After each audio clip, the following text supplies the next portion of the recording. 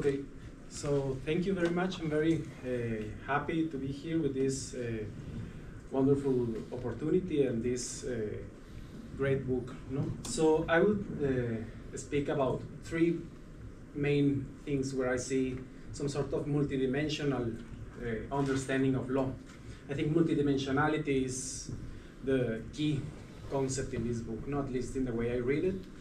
And I really think that it provides for a lot of impulse in different debates. I hope that I can also share this enthusiasm with you. So my presentation is divided in the following parts. I will be very brief in each of them. Just very quickly, how do I think that multidimensionality works out? Then I go through legal reasoning, legal perspectives, legal pluralism, basically the whole title of the abstract. No?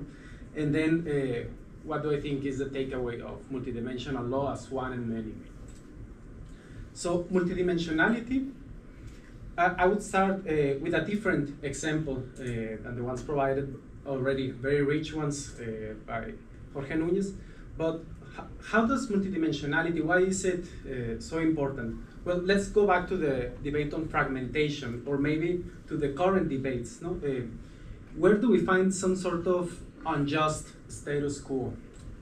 Well, I think the critique of investor-state arbitration, it can be mapped into this way, that it's some sort of fragmentation, unidimensionality, only a tunnel vision, where, of course, states, they want to attract foreign investors. And to do this, well, they create basically a whole new regime, and they stipulate that there won't be any judicial precedents. It will be entirely decentralized with private adjudicators. Of course, this is changing, no? And there are also some institutions. Then in the European Union, it's different now. But in principle, this is the idea still in many regimes of based on bilateral investment treaties or other contracts. No, there you have your own, as a critique says, special rights for special people. And they say, well, these special rights, they are actually helping perpetuate these patterns of colonial exploitation that are still in the map of capital. No? So in a way, this is, I think, a very tangible example of how the unidimensional perspective is very explicitly embraced, even institutionalized, not only by states, but also by lobby groups or by capital in general. No? So what would be a change? I think that if we take seriously a multidimensional perspective, then we would be forced actually to acknowledge at least this pluralism of pluralisms. Who are the affected? Who are the communities and their standing? Not only the investor rights, but also the debate on investor obligations or the integration with other regimes, especially climate impact, or of course, if we are taking a multidimensional perspective, then how can we provide a good argument to ignore judicial precedents when it's a very similar case that was already decided in another setting, no? So the way that I understand multidimensionality, I hope I represented it well, is this type of shift. With a unidimensional perspective, first, one chooses a discipline or doctrine, because I think that Jorge Núñez does not delimit to disciplines, but also comprehensive doctrines in a way. No? In the multidimensional perspective, instead, it's a problem that we want to solve. And not only, well, I'm a private lawyer, so I will only look at what my discipline is debating now. No? But actually, I think there is a problem here with this type of, I don't know, divorce or marriage institution or things like that. No? In this, one can change the examples. Second step in the unidimensional perspective, it's the positioning of the scholar, Núñez says. They apply the methodology, and then things follow pretty straightforwardly. But in the multidimensional perspective, there is still a previous intermediate stage, which would be, okay, I acknowledge the pluralism of pluralisms, and maybe we are not always in the position to make a very rich and interdisciplinary investigation, but at least we can use it as a sort of reflection, no? to then say, well, there is this pluralism of dimensions, and I will apply this perspective, but I acknowledge that this has a way to be applied or integrated with the broader question. So I think this is an important methodological shift. And let's see three contexts very quickly. First, in legal reasoning. Jorge Núñez, among the many things he does in this book, he applies the theory of Carlos Cosio in the international and law beyond the state realm. And it's very interesting how he applies a dialectical phenomenology that I also think that in passages such as this, it can also throw light in debates even on grounding in analytical metaphysics and so on. Because he speaks about how there is a materiality, the facts of the case of a problem, no? One can change the type of example, but then beyond this materiality, there is the experience of the meaning. This experience could be some sort of shared social understanding. So one thing is the material as the clay, another thing is this shared social meaning as, well, the work of art by, I don't know, David, no? And then not only that, it's not only grounding, but Jorge Núñez says, well, in the realm that you are interested in law and this type of problems culturally, actually it goes back and forth. It's not only one way. But then when we have this sort of understanding, he says it goes back, no? The meaning also in the substrate. So then the key passage is, the same thing happens when a judge rules on a case.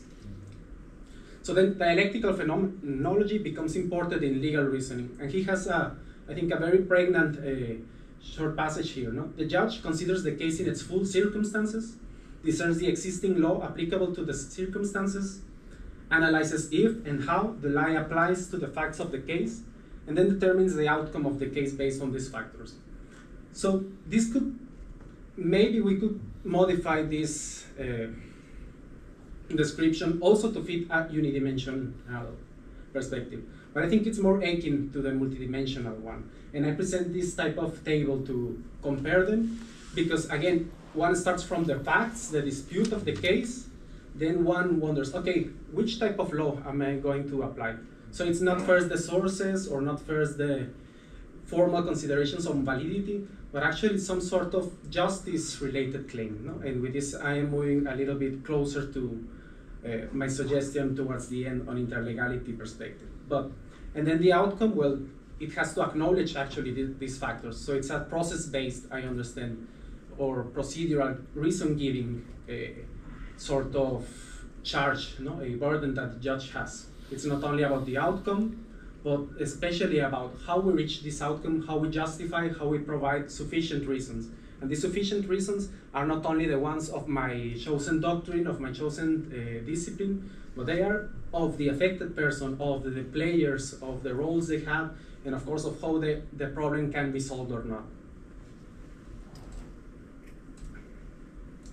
One example beyond interlegality could be the concept of intersectionality, actually, because I think I won't go all into the Committee on the Elimination of Discrimination Against Women, General Recommendation 28, but that's the place where the concept, up until some years, philosophical concept of intersectionality was applied and recommended to the states, so that one takes some sort of vertice-based, or how the different types of discrimination, different types of inequality, of systemic deficiencies, they not only are added to each other, but they build upon each other, and then it's an important task of the judge to make special measures to stop this sort of affectation to the people, no? So that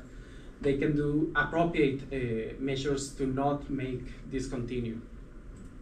And the other place where I think in legal reasoning a multidimensional thought goes on is in interlegality, but I will speak a bit about this later.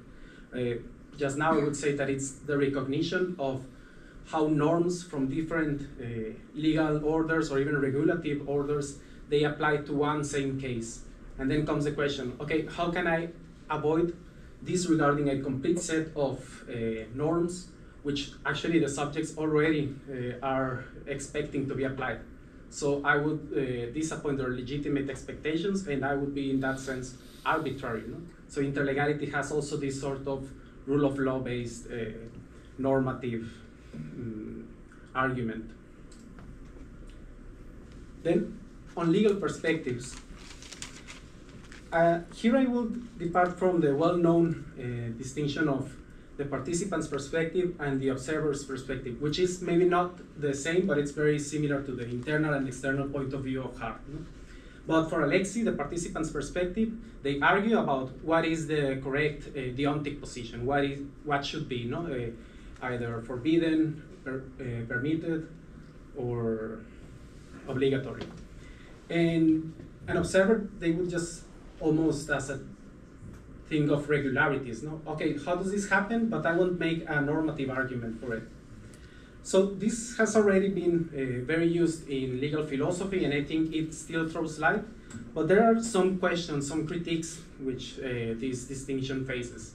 Among them, I find quite inspiring the one by Carsten Heidemann in an article from 2005, who speaks about how this circle of possible claimants, if it's just about everyone who can take a stance and make a normative argument, then basically all of us are participants in any legal order, no?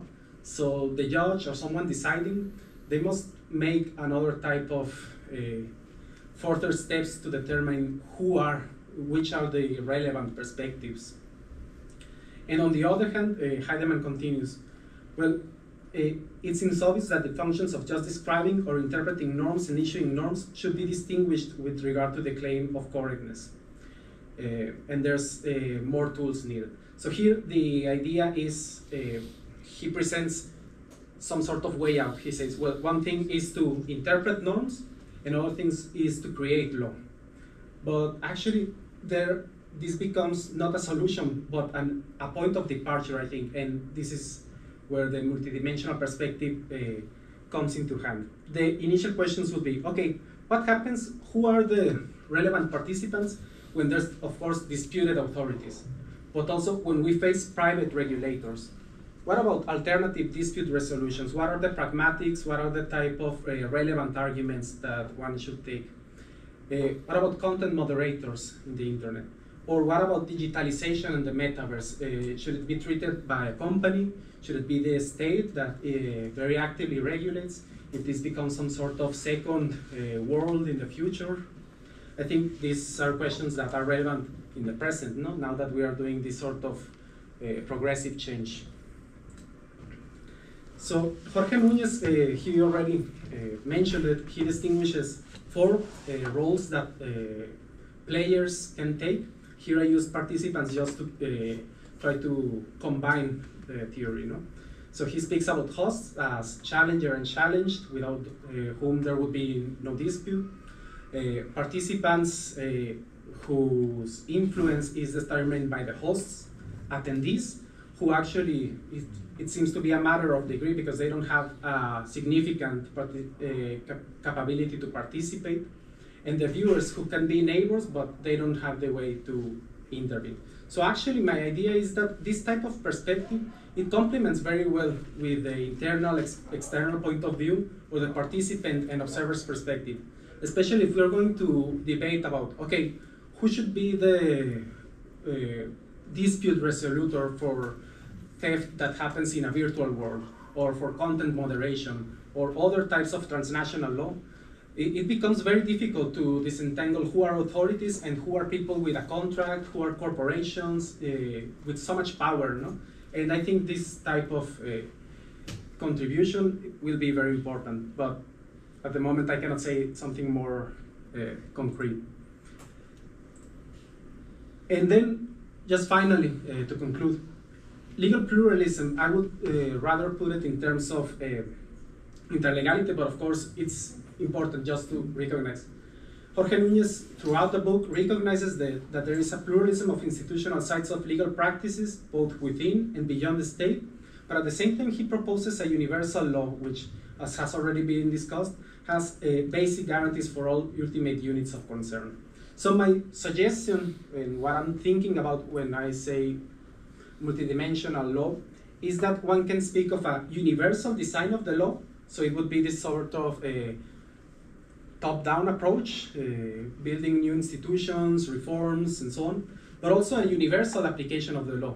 Already another type of bottom-up approach maybe, in which already in this world, already in these jurisdictions that we now have, well, how can we integrate this multidimensionality? Even if we have some sort of formal rule that maybe the judge cannot overcome, it would be important that the judge declares this and does not disregard at the outset the multidimensionality of the problem. No? So multidimensional law as one and many in conclusion, well, it will depend on the overall justifiability to the ultimate units of concern, whether these different types of legalities, they can be acting harmoniously, let's say, or whether the judge in court would have to say, well, here is some sort of reason contestation, principle contestation. And I also think that this can illuminate and open some of the emerging questions in our world, no? Especially in digitalization and law beyond the state. So thank you for your attention.